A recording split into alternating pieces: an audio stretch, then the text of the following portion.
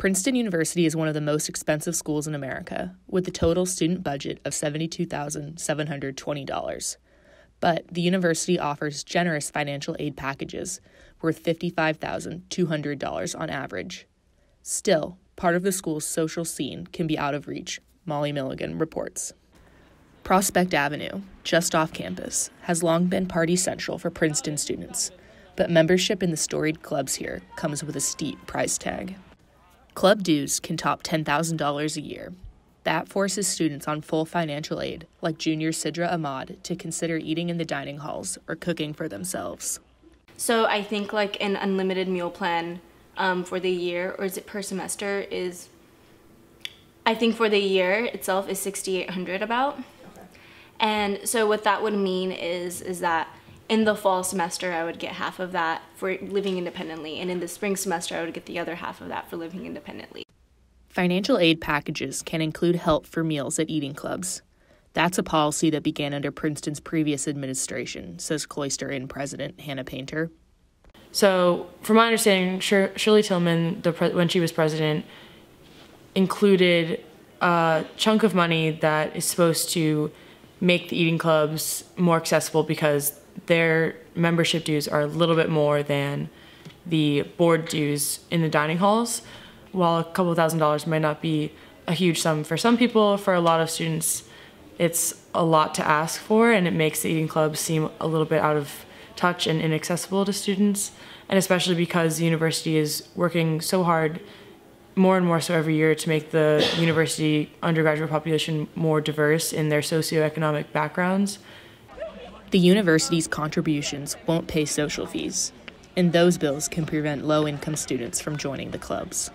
I wouldn't say that the eating clubs represent the socioeconomic backgrounds of campus as a whole at Princeton because of the high costs and because of the problems that we've been having with making the clubs financially accessible.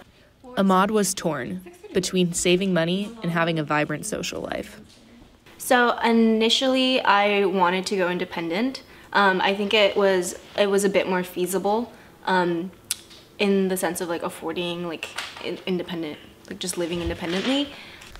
In the end, social life was the draw for Sidra, despite the tab. So joining an eating club, it's a lot more expensive than just being on the meal plan. You have to figure out a way to cover it, like whether it's with a loan, whether we ask our parents for help.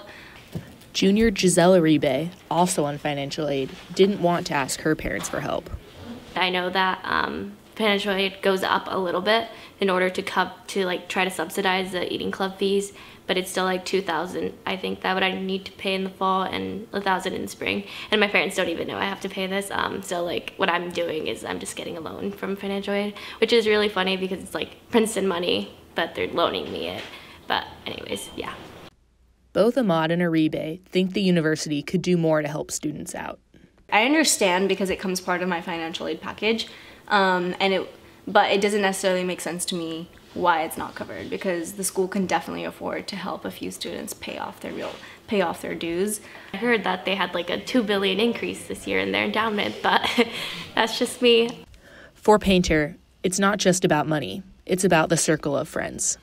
I know, just from my personal experience as president, it's heartbreaking when you get someone who's really interested in your club, wants to be a part of it, even you say that, oh, come check it out for a week, like come get a couple meals, come to this event, meet me, meet this person, just try to get a feel if this is something you want, and they realize that it's a great fit for them and they fall in love with the club, and then once I give them the contract, they reach out to me a couple days later, unfortunately, to say that it's not going to be an option for them. So that's really the heartbreaking thing for me that I've experienced as a president.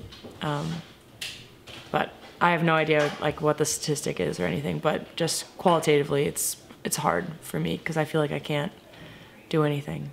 I have no tools, basically. No tools because Cloister operates on a tight budget and can't afford to offer subsidies. That means economic diversity may be a tough mission for many of Princeton's eating clubs. Reporting from Princeton University, this is Molly Milligan.